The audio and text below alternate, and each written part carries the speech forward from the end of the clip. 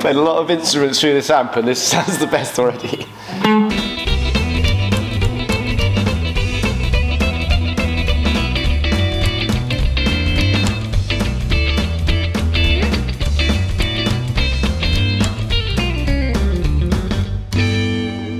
Ahoy, hoy, Gavin here from Sad Fernando. Normally I'm repairing and looking after guitars or making them. Today is something different. I do other work as well, pro bono, for a couple of charities. One of them I'm at today, and it's Electric Umbrella in Hemel Hempstead.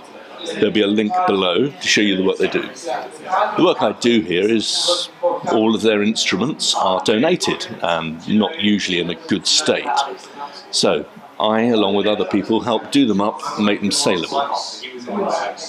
Normally these guitars are quite cheap, but today's one is exceptional and needs no work at all. We've got a 1974-1975 Les Paul Deluxe. This is a gold top. Now it might look orange to you because it is orange. Because of its age, the Nitro Cellulose lacquer has aged beautifully. There are no cracks on it. It has not been refinished.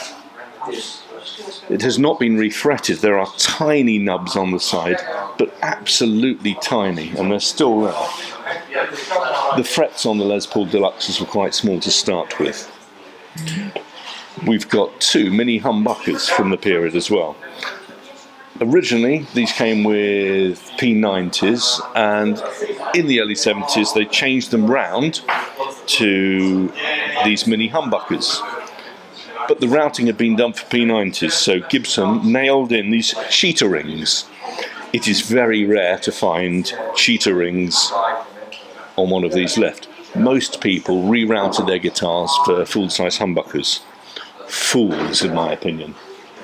What else is important about this? We've got a three-piece mahogany neck.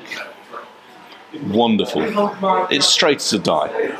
The body is also the pancake body, so we've got Honduran mahogany, maple mahogany, and a maple cap on the top. The bridge looks original. The pots are original. We've got the thumb bleeders on here as well. Hasn't been refretted, and most importantly for the collectors, that's the original truss rod cover for the Deluxe. It's a little bit special. So what else is special about this guitar? Well, it is impeccable. There is no checking or flaking of finish on this whatsoever. It has been kept clearly in a loving home and played wonderfully by somebody who cared about it. It's not been in hot and cold. There's a couple of rashes on the back of it here, but that's really all. The electronics look original. They're quite corroded, and I haven't, scrubbed away at that to try and correctly find out if the pots are correct, but they look it, and here's a photo of them. The only drawback is that a previous owner, you see the binding here is nice and brown, as it should be. The previous owner thought it was dirt and took the brown off. Unfortunately, it wasn't dirt, it was the actual Nitro Cellulose finish that had aged beautifully. If you want to make it go back to that, you can get Nitro Cellulose vintage finish and just paint it on. I think it's better just to leave it as it is, as part of its story. What does it sound like? Mini humbuckers. We've got all the benefits of being humbuckers, but with a little bit more bite in there, a little bit more mid-end, and I have genuinely never seen one in this condition before. The neck is smooth, sounds beautiful. We'll have some more demos at the end with my good friend Seb. It is sold as seen. All the profits go to Electric Umbrella. Do visit the link below for the eBay page, and also how you can support Electric Umbrella in the future. Apart from me playing out and actually overdubbing it with my friend Seb, who's a far better player than me, that's all. Thank you very much. Played a lot of instruments through this amp and this sounds the best already.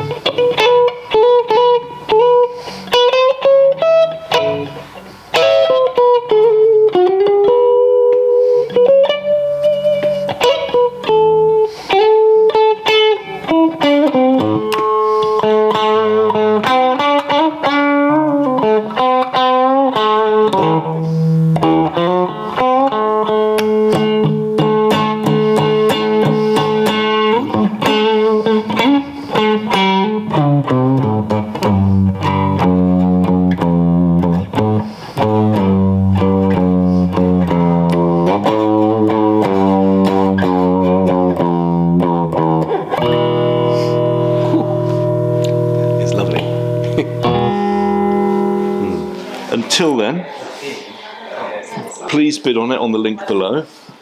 All the benefits go to Electric Umbrella. Subscribe here, more videos here, and here come cats.